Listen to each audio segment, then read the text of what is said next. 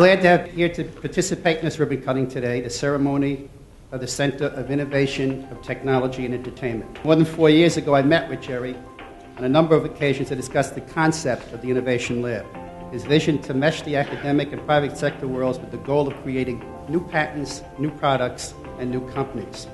Information technology and entertainment, media, is going to be the direction of the future that's powerful. Well, now gaming is a $32 billion industry in America. The Game Innovation Lab is primarily a place for active research, especially interdisciplinary research that leads to innovation. It's an open floor plan space. It's very flexible.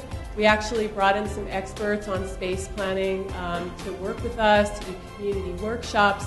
One of the interesting things Dan covered in those space planning workshops was that the Poly graduate students were pining for sunlight, and they really wanted windows. So you'll notice those windows over there looking out into the hallway and also looking into the courtyard. This is basically Wriggle. It's a game that we developed in order to study the sociality of movement and whether moving in certain ways during the gameplay experience makes someone feel closer to the person that they're playing with. So basically the hats make the movement more novel, and it makes it more of sort of a bonding experience for people to play the game together. When people use the hats, they were typically a lot more happier. I'm working with Catherine's resident researcher and a few other students on this game called Scoop.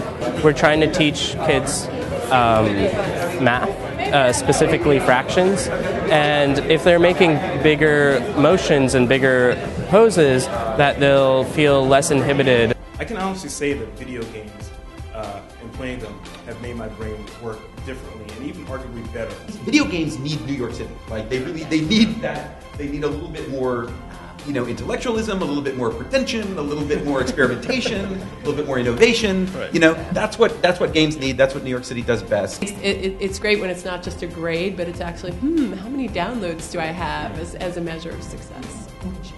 And this is what is so exciting, and I wish so many others in the state could be here this morning to hear this, because it is the culture of entrepreneurship we need to create throughout the state.